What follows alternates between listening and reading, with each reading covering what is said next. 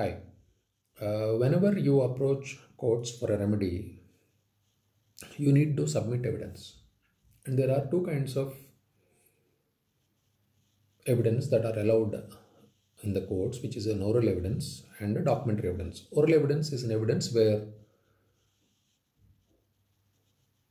the person who leads evidence enters the witness box and states everything on oath, and he will suffer cross-examination. So that is the oral evidence. And there is other kind of evidence called documentary evidence, where you need to prove the contents of the documents and the document.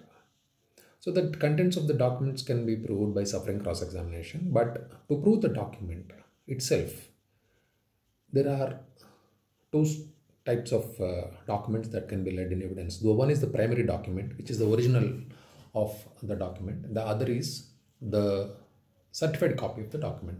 So the original comes under primary evidence and the certified comes under secondary evidence. So in there will be instances where you cannot produce a certified copy and you can produce only a Xerox copy.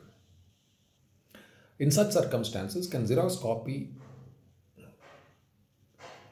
of a document be led as evidence, as secondary evidence in the court of law, is the question we are going to consider today.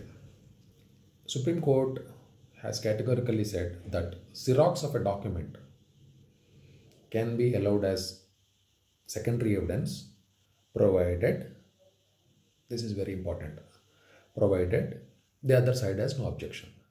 So whenever there is a Xerox copy of a document which you wanted to lead as evidence, you should plead in such a way that the other side shall accept it as an evidence which is allowed by court. Okay, thank you.